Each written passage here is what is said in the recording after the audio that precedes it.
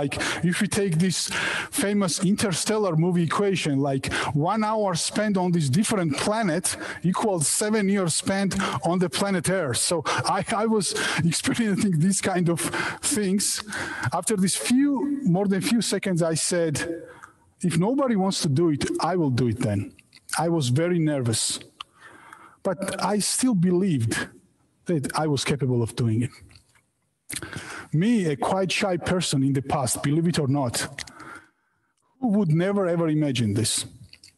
But at that moment, I decided that it was time to take this important step. It was time to overcome my insecurity. It was time to keep moving forward. Team number 5.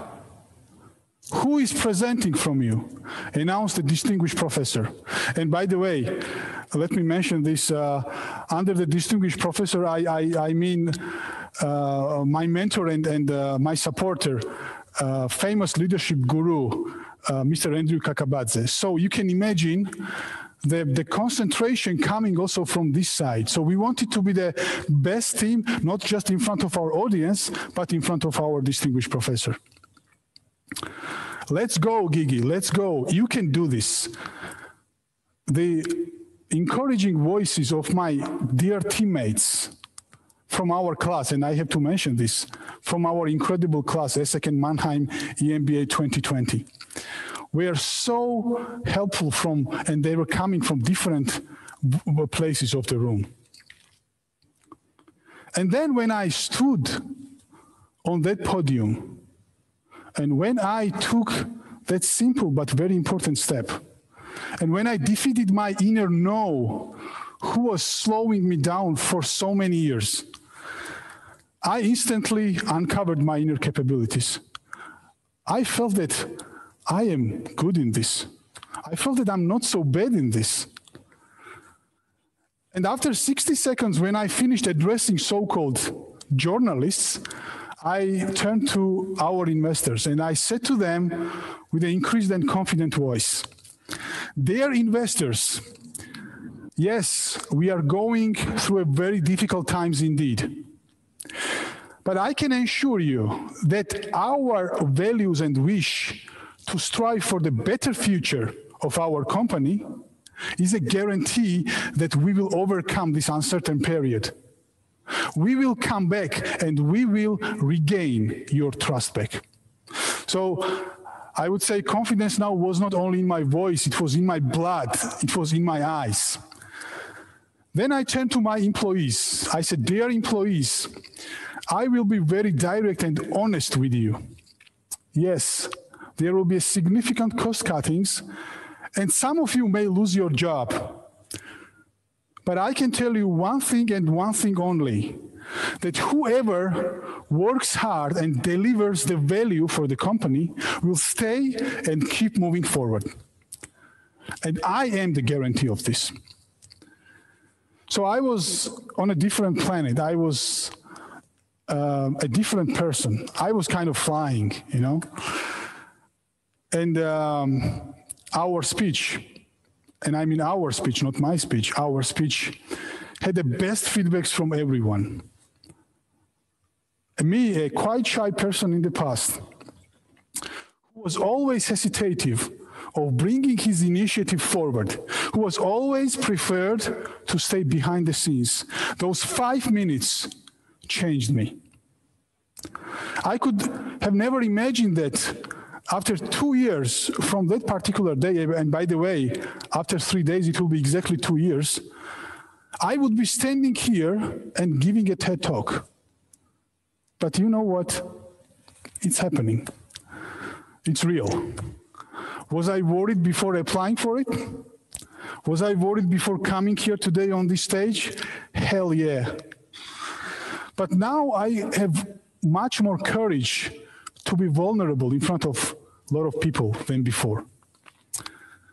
I could have never imagined that after 2 years, almost 2 years from that particular day, together with one of my classmates, we would plan to launch a startup which will revolutionize a specific service used by millions of people around the world. So, as you know, we are having now a lot of meetings with potential investors, venture capitalists, entrepreneurs. So a lot of presentations and a lot of speeches out there. Well, no more simulations and role plays. Now it is time for the real game. Also, what I could share with you a couple of learnings out of this is that, as you can see from my little story, the real experience is the best form of development. I could also state that, you know, the education of our current leaders need more simulations in order to capture the dynamics of a real life, other than lectures.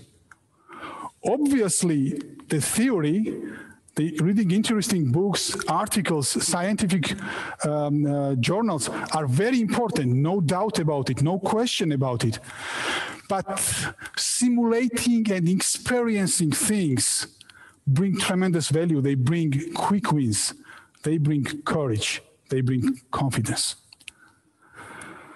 Also, negative aspects of being shy must be, not should be, must be addressed with intensive action. Do not fear of making mistakes. Do not let your fear to stop you or even slow you down. For instance, looking now back and based on my short story, I feel so sorry for so many opportunities, so many lost opportunities that I could have taken in my life. So be involved, be active. Those 5 minutes transcended me because I took that risk and I took that chance. And as I stand here before you, let me tell you, take this important step. A new friend of mine told me recently, Gigi, listening to your story, I can conclude that you do not need to move mountains to overcome your insecurities. All you have to do sometimes is just to make a simple step and follow your inner voice. I think she was right. What do you think? And by the way, what did Steve Jobs say? Do not let the noise of others drown out your inner voice. My final message, unleash your inner strengths and uncover your inner capabilities. It is time, and you can make it happen. Thank you.